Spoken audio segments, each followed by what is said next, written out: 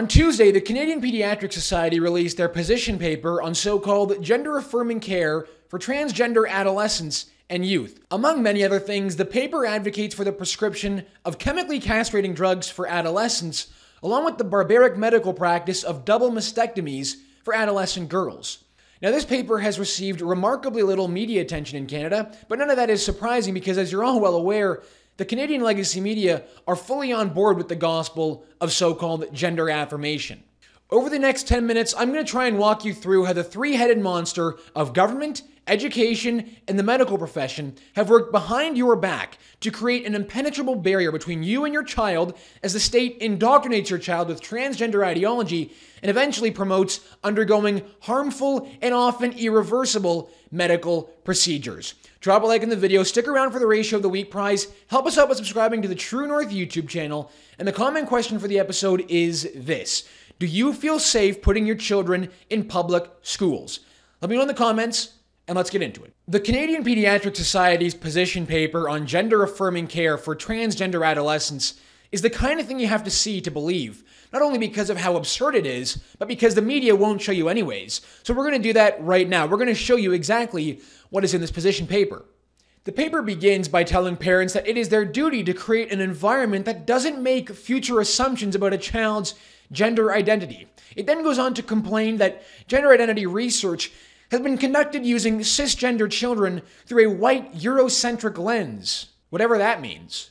The paper then goes on to say that close to 1 in 10 school-aged children in Canada reported having gender dysphoria. Oh, but all of that was just the introduction. This is when it starts to get really insane. The paper then goes on to lay out diagnostic criteria for doctors to confirm whether or not a child suffers from gender dysphoria. And take a look at this. As long as a child, in the eyes of the CPS, has what they describe as a marked incongruence with their actual gender versus the gender they express for 6 months, along with any of the below criteria, a doctor can diagnose that child with gender dysphoria. And for adolescents, again, as long as that adolescent displays a marked incongruence with their actual gender versus the one they are expressing for 6 months, along with 2 of the following criteria, a doctor can diagnose gender dysphoria.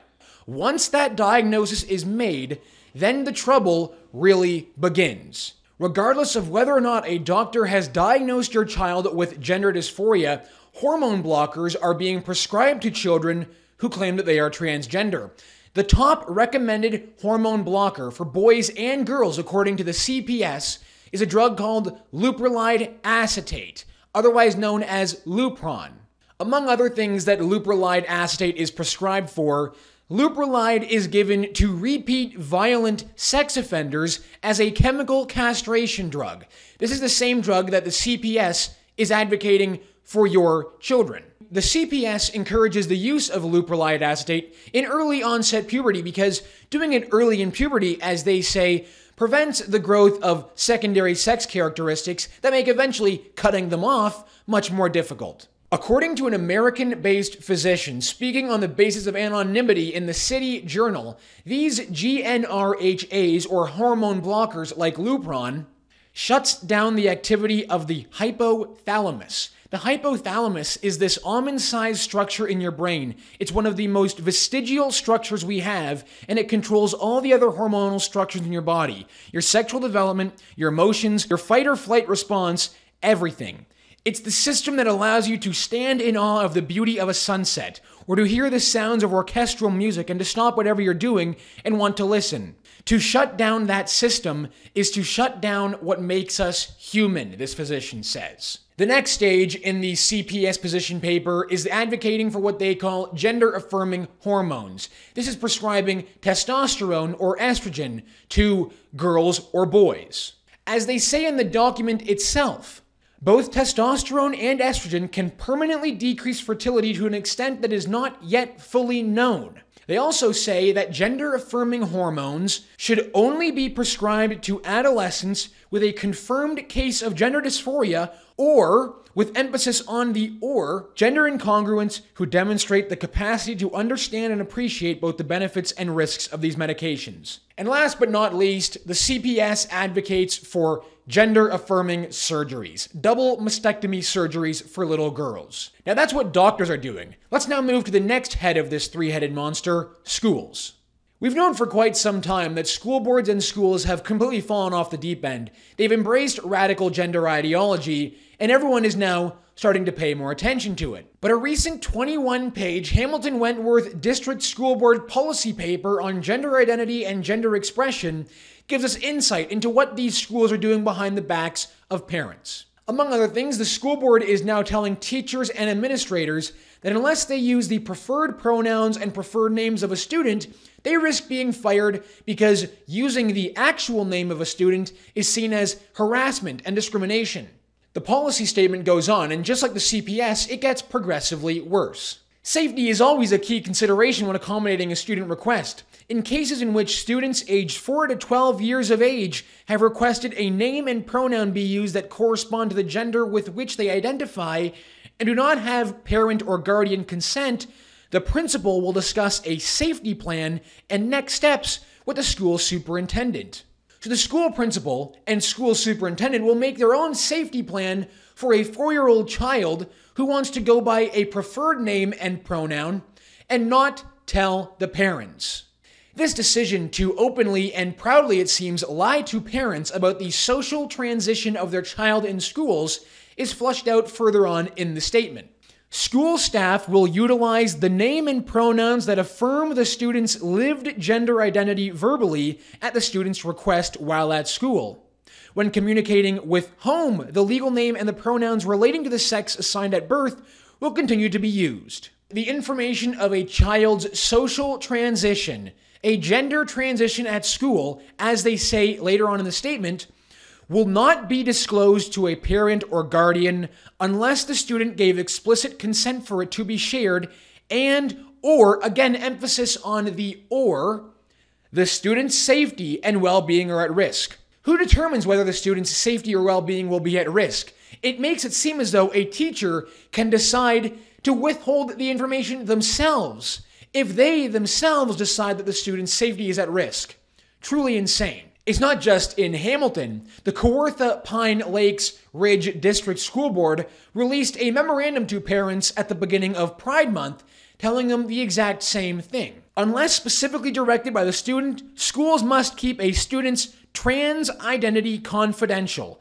Therefore, school staff should not disclose a student's gender identity to others unless there is a specific need to know, or if the student has given permission to share.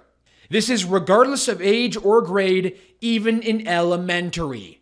So that's what the schools are now doing. Now let's take a look at what the government is doing. The only province in Canada to put an end to teachers and school boards actively hiding the social transition, change of name, change of gender pronouns from parents is New Brunswick. Despite other provinces in Canada being run by so-called conservatives like Danielle Smith, Scott Moe, and Doug Ford, only New Brunswick, led by Blaine Higgs, has made the decision to end this outrageous policy of teachers withholding the social transition, the gender transition of children from their parents. Now, this is to say nothing at all about the pitiful cowardice and lack of courage displayed by federal conservatives in Ottawa, with Pierre Poilievre leading the charge. Blaine Higgs, the Premier of New Brunswick, has stood firm in his commitment that parents have a right to know when their child undergoes a social transition, uses a different name at school, and uses different gender pronouns. Despite a majority of Canadians, 58%, agreeing with Higgs, so-called conservatives in his own caucus, in his own party, have resigned over Blaine Higgs demanding that parents have a right to know what's going on with their kids. Good riddance to these fake conservatives, anyway. Justin Trudeau weighed into this provincial policy matter and said that they need to stand firm against this decision. Trudeau thinks they need to stand firm against parents wanting to know whether or not their kids are undergoing social transition. Trudeau called Higgs a far-right political actor and called the decision cruel. Despite Justin Trudeau weighing in on the matter, Pierre Poilievre, in this cowardly display, decided to say absolutely nothing. I'll let provinces make decisions about their education system.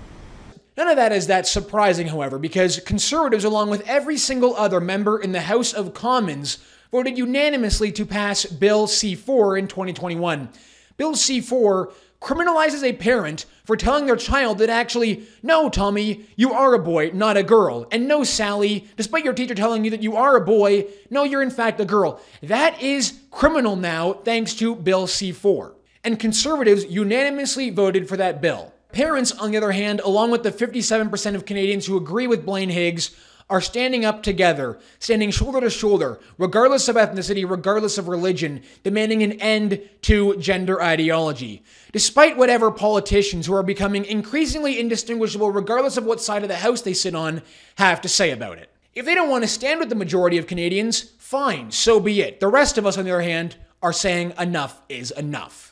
Ratio of the week time. The winner this week is Quebec-based Liberal MP Greg Fergus. Yesterday, MPs stood up for a moment of silence to, quote, commemorate the discovery of the remains of 215 children outside of the former Kamloops Indian Residential School. As we all know, no remains outside of Kamloops have been discovered. Nonetheless, every single MP in the House of Commons decided to stand up for a gesture commemorating what is not actually true. Doesn't help any Indigenous Canadians whatsoever. Nonetheless, Greg Fergus decided to take issue with the fact that Pierre Poilievre didn't bow his head enough to his liking. How does one not choose to bow one's head in respect for the unmarked graves at the former residential school in Kamloops, as the Speaker of the House asked members to? Look at this ratio, 1,227 replies to only 572 likes at the time of this recording. You know, the problem for Greg here is that it turns out Liberals also didn't bow their heads the way Greg would have liked Pierre Poilievre to. It's uncomfortable when the facts get in the way of a good political jab, isn't it, Greg? Take a look at these comments. Really, Greg? Your little brain thinks this is the most important issue facing Canada right now? Really? Yeah, like whether or not Poilievre bows his head for something that actually hasn't been confirmed. Seems like their priorities are nice and squared away. This guy writes, I think you mean soil disturbances. Yep. That's the uncomfortable reality here, isn't it? It was a proven false flag. Also, remember when I think 3 bands invited Trudeau to celebrate Indigenous Peoples Day, but instead he had private meetings on his surfboard in Tofino? Oh yeah, that's right, he gave an apology and got away with it. Yeah, what's worse, not bowing your head enough the same way Liberal MPs weren't bowing their heads? Or skipping Truth and Reconciliation Day to go on a little surf vacation in Tofino? I'll let you be the judge of that. Reminder to let me know in the comments, do you feel safe sending your child to public school in Canada? All right, that's going to do it for us this week on the show. Thank you so much for tuning in. My name is Harrison Faulkner, and this is Ratio.